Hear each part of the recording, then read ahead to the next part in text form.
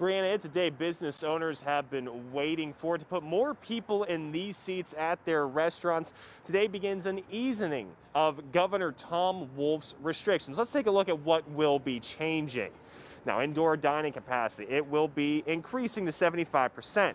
Restaurants can also serve people at the bar again. They can also serve drinks without food and after last call at 11 p.m. Other businesses like salons, gyms, casinos, and movie theaters can also move to 75% capacity. Indoor events can hold 25% capacity. Outdoor events, those are up to 50% capacity. Now, this doesn't just mean you can throw caution to the wind.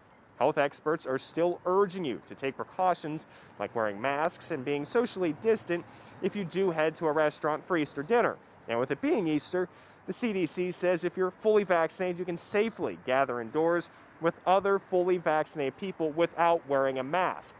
But you should still use a mask and be socially distant if you are gathering with people who are not fully vaccinated. And if you yourself are not fully vaccinated, it is recommended you stick to people that are just with your household. We have more guidance from the CDC on our website and app. Chris Hoffman, KDKA News.